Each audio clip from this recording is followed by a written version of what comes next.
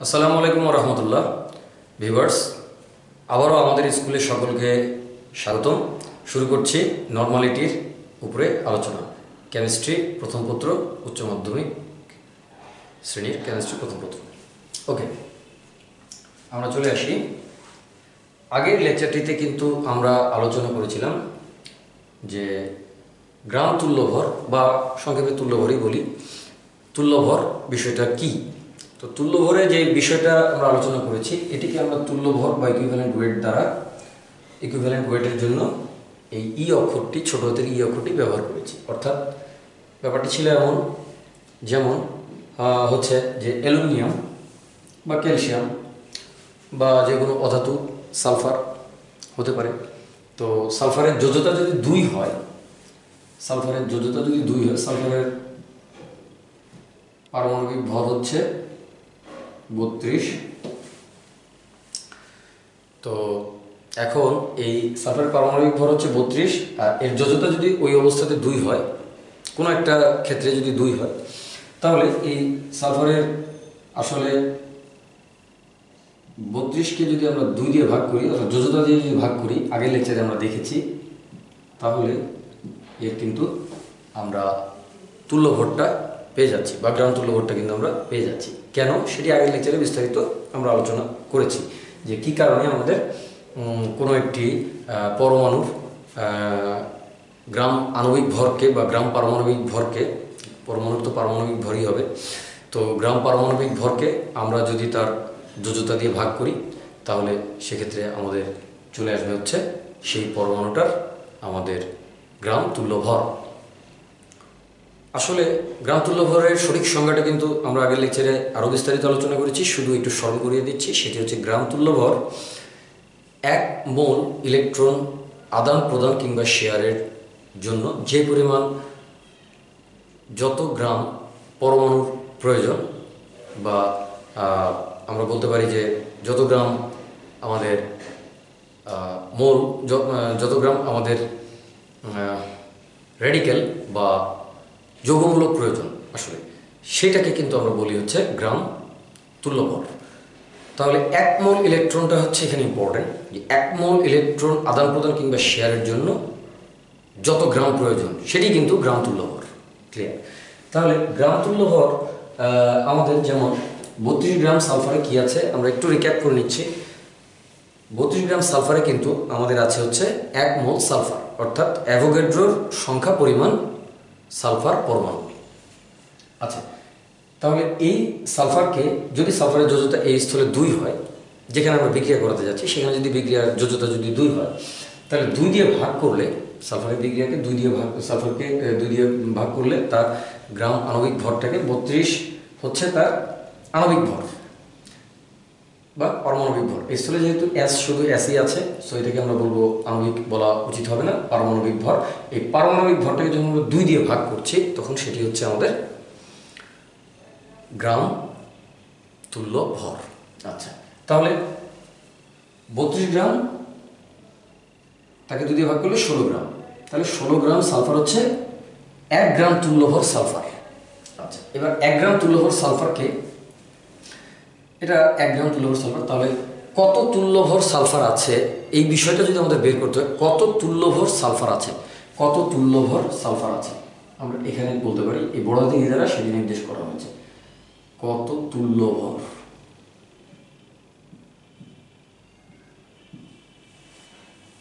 আর এটি ই হচ্ছে, ছোট হাতের ই হচ্ছে তুল্যভর, সালফারের তুল্যভর কত। তো জেনারেলি আমরা বুঝতে পারছি যে সালফারের আণবিক ভরকে 2 দিয়ে ভাগ করলে সালফারের পারমাণবিক ভরকে 2 দিয়ে ভাগ করলে সালফারের তুল্যভরটা পাওয়া যাচ্ছে, আর এটাকে গ্রামে প্রকাশ করলে গ্রাম তুল্যভর পাওয়া যাচ্ছে। তাহলে আর গ্রাম তুল্যভর মানে হচ্ছে 1 মোল ইলেকট্রন আদান প্রদান বা শেয়ার করার জন্য যত গ্রাম সালফার প্রয়োজন, সেটাই হচ্ছে আমাদের সালফারের সঙ্গে 1 গ্রাম ইলেকট্রন আদান প্রদানের জন্য, 1 মোল ইলেকট্রন আদান প্রদানের জন্য, দুঃখিত, যতটুকু সালফার প্রয়োজন। তাহলে আমরা বুঝতে পারছি যে এখানে আমরা অবশ্যই এই 2 কেন নিয়েছি, কারণ 1 মোল সালফারের পরমাণুর মধ্যে 2 মোল ইলেকট্রন আদান প্রদানযোগ্য থাকে। তাহলে এই 2 প্রতি মোলের জন্য এত গ্রাম আমাদের লাগবে প্রতি মোলের জন্য। ঠিক আছে, বিষয়টা বোঝা গেল। এবং এই 2 কেন 2 মোল থাকবে 1 মোলের ভিতরে, কারণ সালফারের যোজ্যতা হচ্ছে 2, এই জন্য সালফারের যোজ্যতা 2। তাহলে নিচে তো আসলে ভ্যালেন্সি দিয়েই আমরা আগের লেকচারেও ভাগ করেছি, এখানেও ভাগ করব, ভ্যালেন্সি দিয়েই ভাগ করব। ভ্যালেন্সি মানে যোজ্যতা দিয়ে ভাগ করব। ফাইন, তাহলে এখানে সূত্র আকারে লিখলে এভাবে হয়। তবে আমি ভিউয়ারদেরকে রিকোয়েস্ট করব যে সূত্র মনে না রেখে বিষয়টাকে বুঝে অঙ্ক করার জন্য, কারণ সূত্র অনেক সময় অনেক সূত্রের লিমিটেশন থাকে এবং সূত্রের সংখ্যা আমরা যখন একটা থেকে আরেকটা রূপান্তর করতে যাব সূত্রের সংখ্যা কিন্তু অনেক বেশি হয়ে যাবে, তখন একটা প্রবলেম অ্যারাইজ করতে পারে। সেজন্য সূত্র মুখস্থ না রেখে কেবল সংজ্ঞা থেকে সরাসরি অঙ্ক করার চেষ্টা করাটা বেশি ভালো। আচ্ছা, তারপরে অনেকগুলো বিষয় আছে বলে আমি সূত্রগুলো একটু অবতারণা করছি, অন্য কিছু নয়। তাহলে এখানে আছে হচ্ছে কত তুল্য ভর আছে, তাহলে 1 তুল্য ভরে আছে হচ্ছে 16।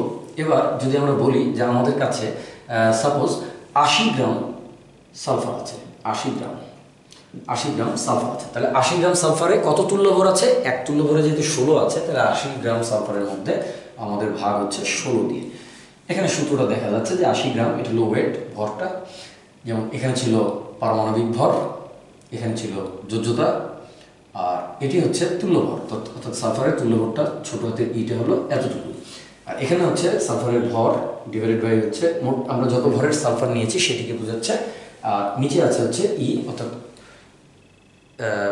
সালফারের তুল্যভরটা কত সেটিকে বোঝাচ্ছে, নিচে কিন্তু সেটি আছে আমাদের। সালফারের তুল্যভরটা কত আছে সেটি, তুল্যভরটা কিন্তু আমরা আগে নির্ণয় করে ফেললাম। এখন সালফারের তুল্যভর এখানে 16 গ্রাম হচ্ছে সালফারের গ্রাম তুল্যভর, তাহলে 1 গ্রাম তুল্যভরের ভিতরে 16 গ্রাম আছে। আর তাহলে 80 গ্রামের মধ্যে কয়বার এই তুল্যভরটা আছে সেটা হলো কত তুল্যভর, উপরে লেখা আছে কত তুল্যভর বা যত তুল্যভর সেটা নির্ধারিত হচ্ছে। তাহলে এটা 5 বার আছে, 80 এর ভিতরে 16 5 বার আছে, তাহলে 5 এত পরিমাণ, এই 5 পরিমাণ এতবার আছে এই 16 গ্রামটা, তাহলে এতগুলো তুল্যভর আছে। এটাকে আমরা বলি বড় হাতের ই। তাহলে যত তুল্যভর আছে সেটা হচ্ছে বড় হাতের ই, আর 1 তুল্যভরের যত গ্রাম সেটা হচ্ছে ছোট হাতের ই।